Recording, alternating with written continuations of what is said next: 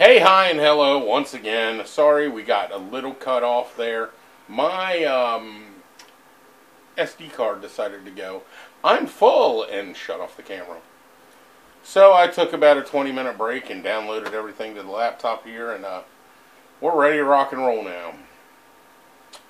So we're back to the neurologist. I go to the neurologist, nerve damage, nerve bundle, blah, blah, blah.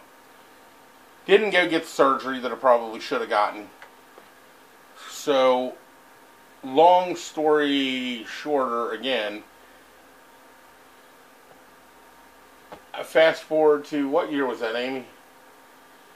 That you had your accident? No. That was like 2008, 2009. Yeah, when you had your accident, it was 2009. Oh, when I had the other accident. The one that really set me down. Let's see. Victor was born in 2000. 2012? It was between 2011 and 2012, yeah. Okay, 2011, 2012. It was cold out, so I'm going to say November, December, January. It was in that time frame. Yeah. Yeah, because Victor wasn't old at all. No, Victor was a baby small. baby. I developed a small pimple, I guess, on my inner thigh. And we couldn't, for about a week, I guess, it was sore. And it developed and got to about the size of a 50-cent piece, roughly. And I felt horrible. I was sick. I didn't feel good. I went to one of those 24-hour emergency health clinics. And basically, at the time I had no vehicle. I had no car at all. Perfect timing. Just ideal timing. So I called a friend of mine to take me to this health clinic. And they took me up, no problem. I'm up there, and the woman that I saw wanted to lance it immediately. She's like, we just want to lance it and drain it and put you on some antibiotics. I said, okay, well, the last time I had something like this, because it was the identical spot. And last time I had something like this, we just took some strong antibiotics and it went away. She goes, well, we can try that. I said, okay. Dodge the knife again. Take the antibiotics and go home and ate the antibiotics like I was supposed to. 2 days go by and I'm not feeling much better. And then I went to bed and I woke up. And this part's a little on the graphic side, guys, so I'm not going to show you anything, but I'm going to explain it in great detail. I woke up with a lump on the side of my leg that went into my groin that was that big. And it hurt. It was on fire. It was hot. It was sore. It looked like someone literally took a softball and stuffed it up under my skin. I'm yelling for Amy that morning, and I'm like, Amy? She's like, well, oh my God. And I was like, yeah, what is it? And she was like, well, you got to go see someone about this. And I'm like, well, I just got on the antibiotics. And you know how sometimes infections will get really gnarly before they start going away? Well, that's what I thought was happening. So I was like, Amy, I'm just going to stay here. Let me get some more sleep. If I get up and it's still sore and nasty, I'll go to the hospital because I'm really sick. She's like, okay. I woke up and there was no pain. There was no nothing. It was still hot. It was still red. It was same size, so it hadn't grown anymore. And I was like, sweet, the antibiotics catching up to it. We're almost done. Well, lo and behold, that wasn't the case. I woke up from a short nap, maybe an hour and a half nap, I guess. And that sucker had doubled in size into my groin. Big time this time. and it was about the size of a volleyball.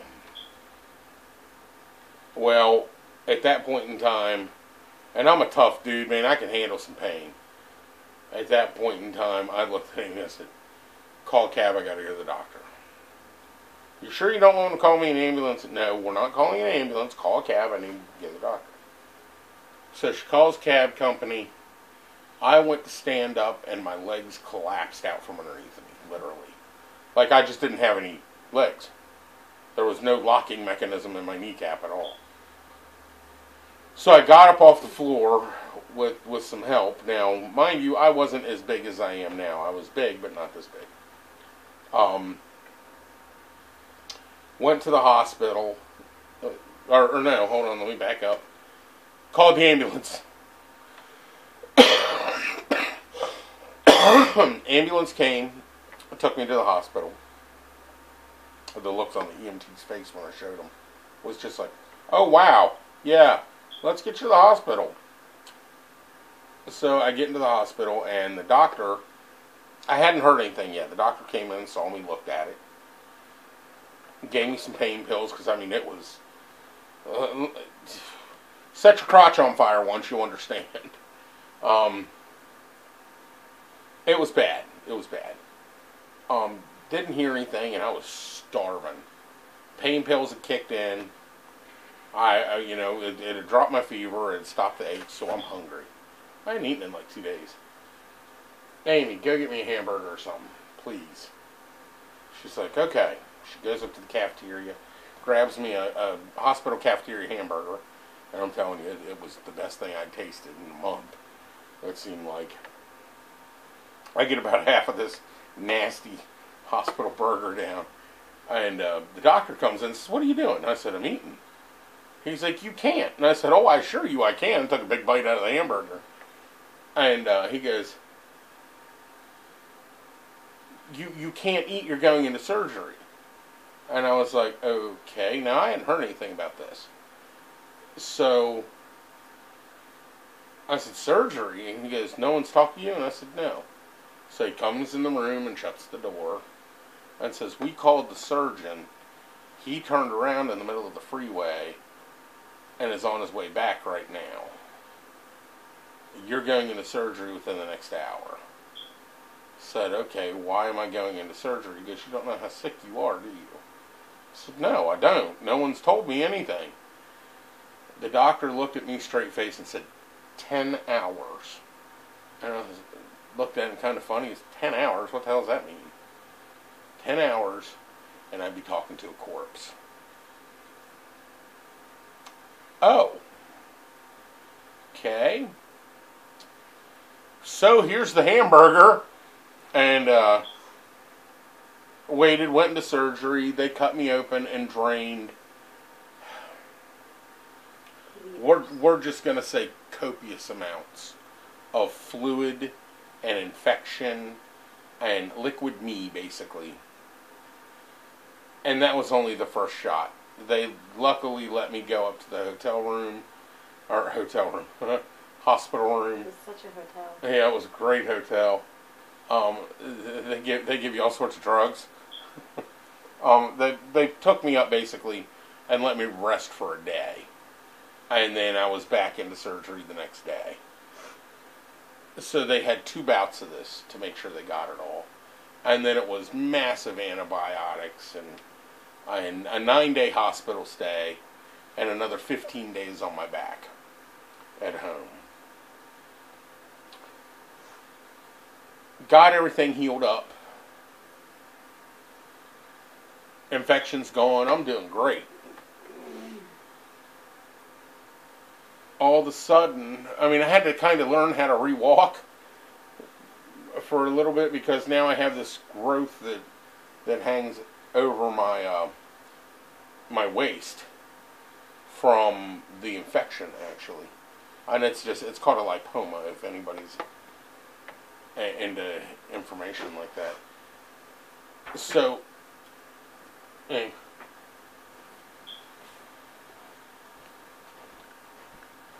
anyway, it's a lipoma. It can be removed. I'm just waiting to lose weight before I remove it. Because if you don't lose the weight before you remove it, it has a chance to grow back. So I had to learn how to rewalk, and my leg wasn't functioning correctly at all. Like it would spasm, fold up underneath me, and I'd be on the ground. And it was several months like that before I said, something's wrong, Amy. I got to go get this checked out. Well, I went back to the neurologist, and the neurologist said there's no need to do tests. I said, why? He said, well, it's here in your file that they had to sever a nerve bundle to save your life. Okay, well, can we fix it? He goes, well, we can try, but there's a slim to zero chance that it's going to work anyway. Great. So now my leg's all messed up. I mean, it was messed up before, but it's really messed up now. So fast forward another 10 years, and this is what you get. Can't really walk, so I'm pretty well bound in a wheelchair most of the time, and will be for the rest of my life. There's not a whole lot I can do shy of amputating the leg and getting a fake one put on that's going to let me run, walk, and jump like I used to. The good news about it is I don't need the mobility to lose the weight. It's just going to take me a little longer to get the results I want. I got to be strict about it. So that's how Will became 500 pounds. It was a long journey getting here. And it's going to be a long journey getting out of here.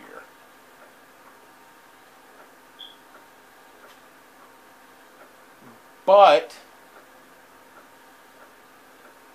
I've got to put the work into it to get the result. I've suffered with massive depression throughout this whole thing. I used to be I'm not going to say I was the most chipper person in the world, but I was a pretty positive thinking person and pretty positive person most of the time. I've got a friend of mine that would swear up and down that she was the most positive person in the world, and I love her to death.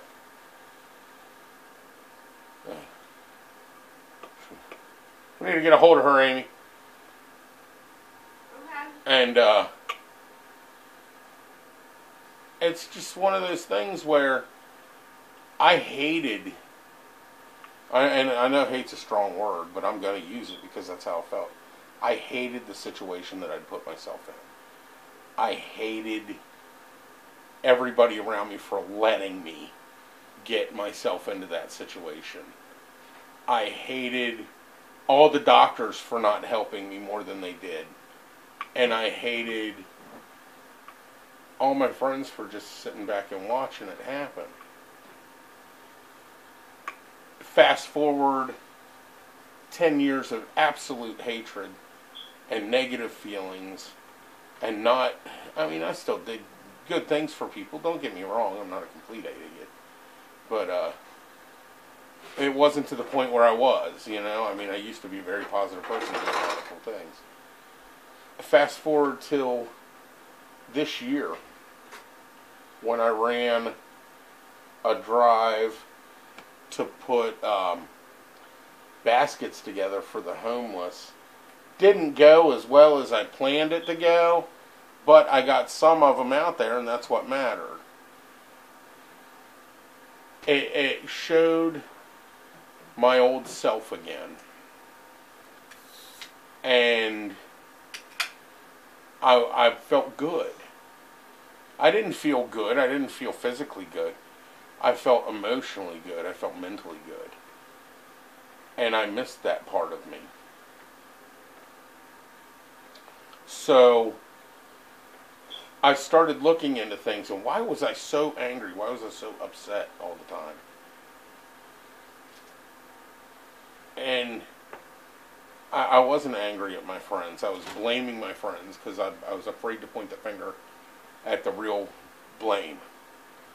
I was afraid to look at myself in the mirror and go, why did you let yourself get this way? And that's what it was. I allowed it. I didn't watch what I was doing. I didn't make the right choices. And I let it get out of hand. So for everybody that I ever badmouth about why I am the way I am, I apologize. I'm this way because I did it. I'm not doing it anymore. I'm not going to allow myself to be this person. So that was like I said, Thanksgiving-ish, maybe a little before, that I decided that. And it's been a hard work to get past all that. And you have to watch yourself, because after years of blaming the hospital or blaming a doctor or whatever, and you can't do that anymore. The doctor saved my life. The hospital let me heal. I'm the one that let it get out of control. So that's that part of my story, guys. And for better or for worse, I'm going to contend with it, and I'll own it.